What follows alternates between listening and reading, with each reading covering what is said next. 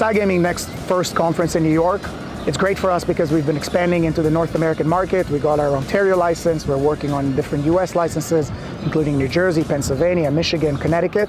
And so we're very excited about being here and learning more about the US operators. We've had continued success in Europe, and we're looking to bring that knowledge and expertise through to the North American market. So the North American market is in its infancy, and we see huge potential over here.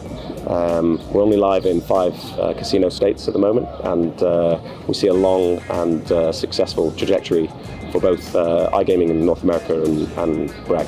So we had the best quarter on record, 19 million euros of revenue, 3 million euros of EBITDA. We've grown the business globally. We got new licenses. We expanded into new markets. It's been a great quarter for Bragg. 2022-2023 promises to be transformational for Bragg Gaming Group. Through the acquisition of Wild Street Games, we're building a very exciting first and second party content strategy.